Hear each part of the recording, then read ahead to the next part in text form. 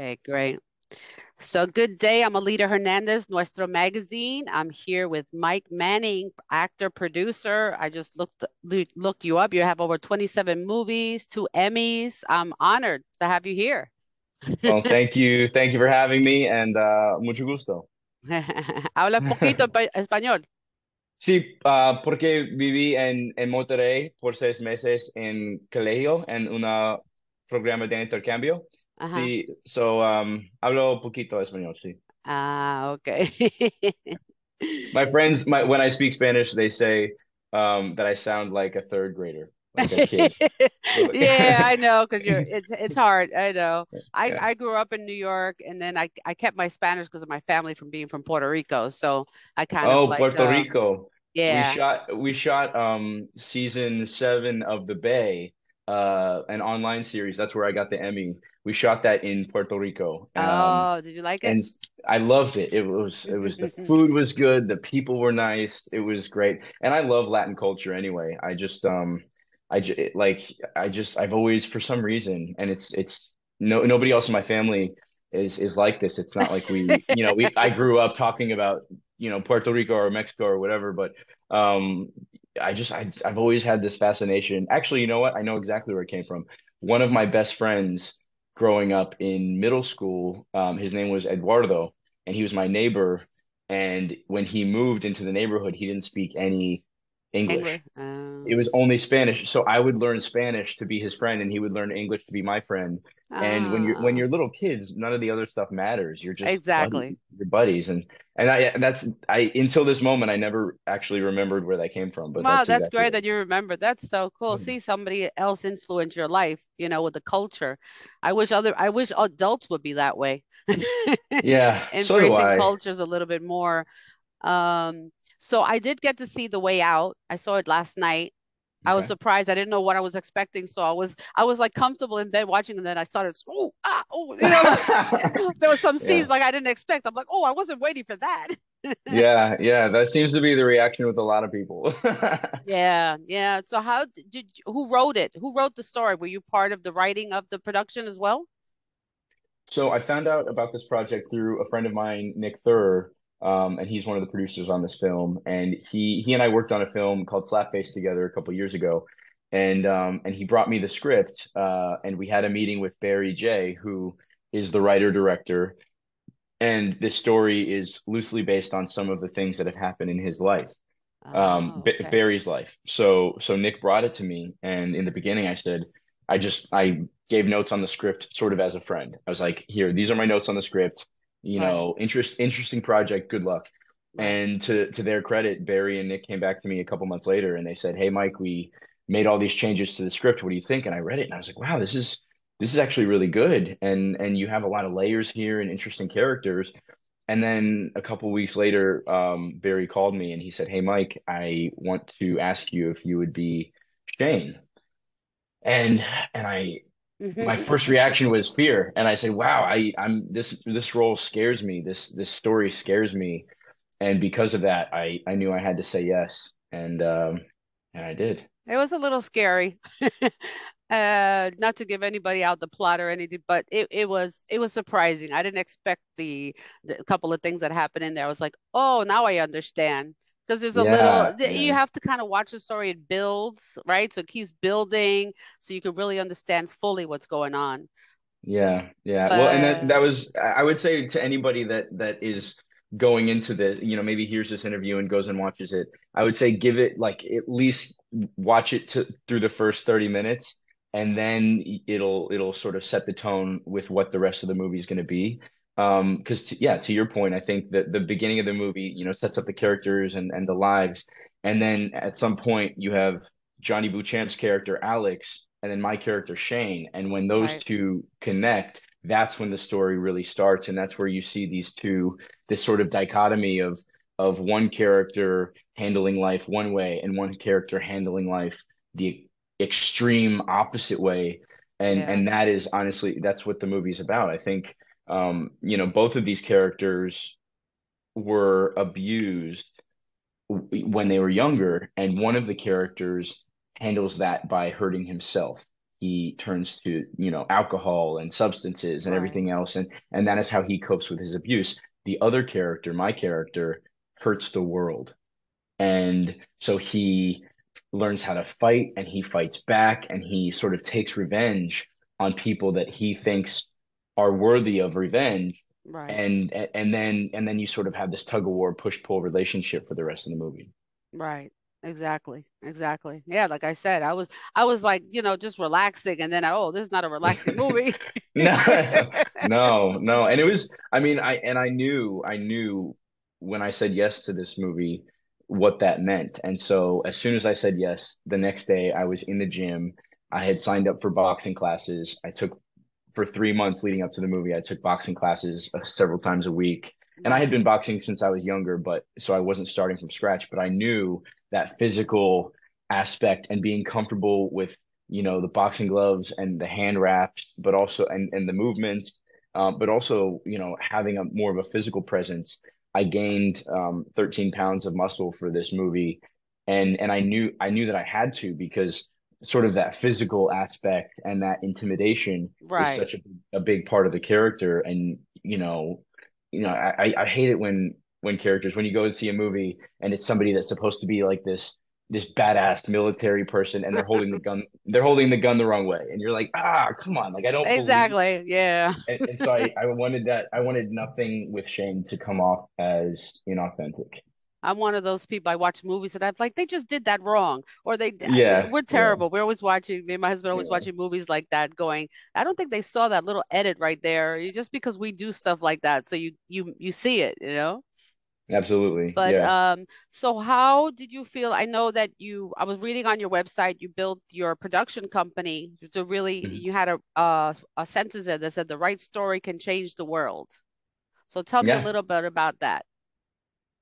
Well, I think that film and television have such a way of opening people's hearts and minds to different ideas and different stories and different characters, and there's a magic to that. And I think I always use the example Bambi. So Bambi is a cartoon that came out, decades and decades and decades ago. And when Bambi came out, hunting went down that year.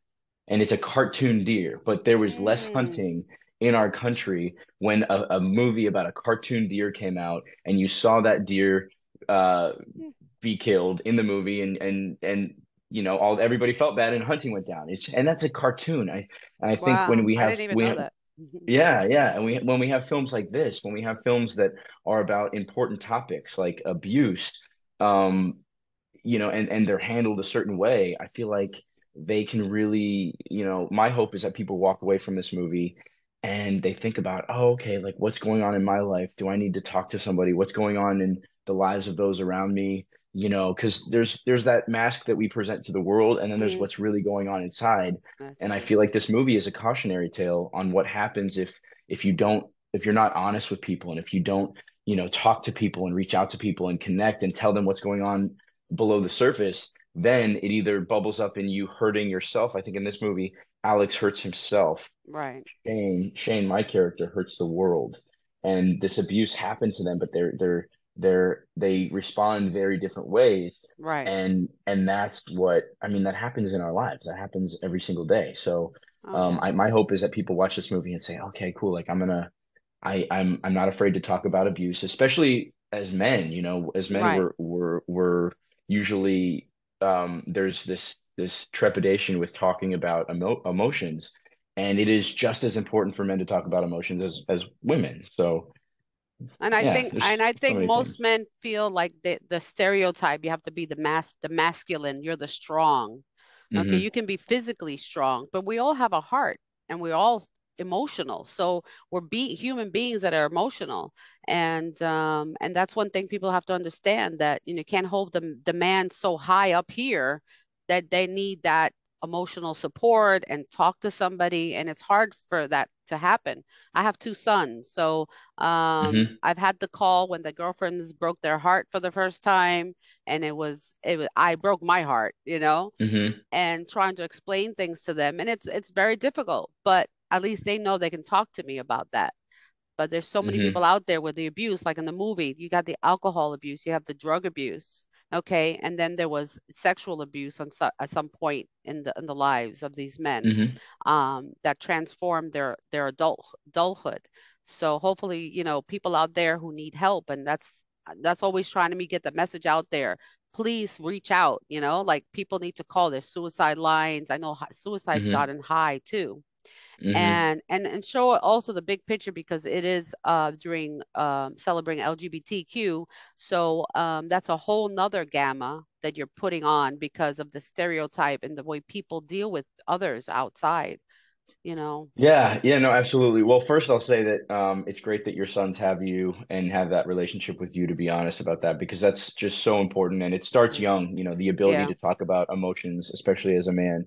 And I think also something you said about the breaking LGBT stereotypes, I think that's really important because I think that so often um, LGBTQ characters are portrayed a certain way on screen. And with this, the thing I like about Shane is that in the end of the movie, you don't really know what he is. And it's sort of not defined, mm-hmm. and you're like, oh, wait, is Shane like this? Or is he just using physicality to get Right. what he wants? And what is this? What is that? And that's what I think humans are. Humans are not this or that, cut and dry, black or white. I think that humans are interesting layered characters, and I feel like every time that I can sort of portray that on screen and show these different layers that are not necessarily this in this category and this and this and this and this, Right. but like being a fully fleshed three-dimensional human being.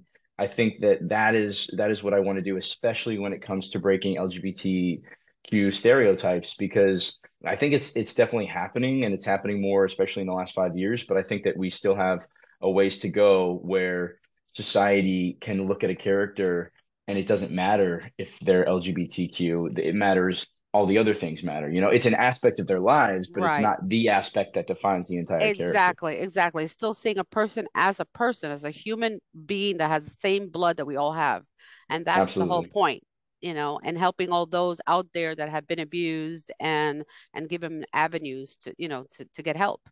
So Absolutely. Yeah. now, did you have any hand in the other movies as well that were on the? I had a list of different kind of movies, or I know you starred in No and The Way Out, and then did you have part of producing some of the other ones? Not this time. So I Okay. have personally, I have a handful of other films that I am working on, and that I've been in or that are coming out this year, that I produced. But I think with this, the list that you had received, it's just the way out. But yeah, Okay. with producing, I think that um, producing was something that I didn't really set out to do when I moved to Los Angeles. I've been in LA now over a decade, and I moved out here from Colorado to start acting. And some of these producing jobs just sort of found me, and I started producing in documentary films. Mm. And it was just like, oh, hey, I'm going to do this favor for this film because I care about it, and I'm going to do this favor for this film and this favor. And I started doing all these things, and one day I woke up, and my agent at the time, he goes, Mike, you're producing all these movies. I was like, oh yeah, maybe I was like, you're right. I am producing. So I formed a company, and that's what I've been doing ever since. And that's what I try to do. Like we just talked about with projects is to I'm writing a film right now that I'm really, really excited about. It's also in the thriller vein. And in that film, I am very, very purposefully breaking stereotypes. And, I have a strong female protagonist, badass, as my Hmm. lead character. And I think that she's gonna show people a different way than maybe they've seen before with a lot of these movies. So that's what I love to do, and that's what and as a producer, I love to find different stories. And then also, with this film in particular, as an actor, it was exciting for me because I can honestly say this is the craziest character I've ever played before. When I said yes to this role, it scared me, and I knew that I was going to have to go to some of these dark places in order to do it justice. Because in the movie, yes, you do have that physical aspect, and you have the boxing and the fighting and the revenge and everything else. But also with Shane, I think you have the hurt and the brokenness Mm. and the Yes. sadness and the scar tissue that's underneath that people can see, so that by the end of the movie, it's not just you saw what he did, but you understand why he did it. And Right. that is what I like to do with these characters is take Right. characters that might otherwise be extreme or just crazy or just this or just that and add like another layer of humanity to those so that Hmm. people can relate to them as much as possible. Well, I enjoyed the film. Good luck with this film. And we look forward to you want to name anything? Is there another name or anything of another film coming out, or we're gonna wait I, for that? yeah, I mean, I it's there's another if people like the horror thriller genre, there's an action horror movie that I have coming out with Randy Couture called The Bellkeeper. That should be really exciting. There's a romantic comedy that I have called The Engagement Dress where I play the exact opposite character.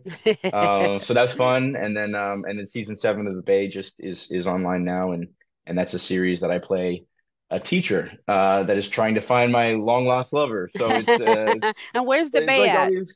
Where's The Bay is on Peacock, on Amazon, on Tubi, and on um, Popstar TV. Okay, perfect. So we can put that down. And then I have your Instagram as Mike Dash Manning, I think it is. And Yeah, any other information you want to get out there to your fans? yeah, no, just well, to my fans, I want to say thank you for the support, and I hope that I can continue to create characters that y'all like. If anybody is interested in what I'm doing, yeah, I'm just Mike Manning on social media, and then my website is mikemanning.info. Great. That's wonderful. Well, thank you so much for your time, Mike, and good luck with on your all your films. And hopefully we'll talk again to talk about the next film when it comes out. All right, gracias, Alida. Gracias a ti. Bye bye. Ciao. Bye. Bye. Let's see. Stop.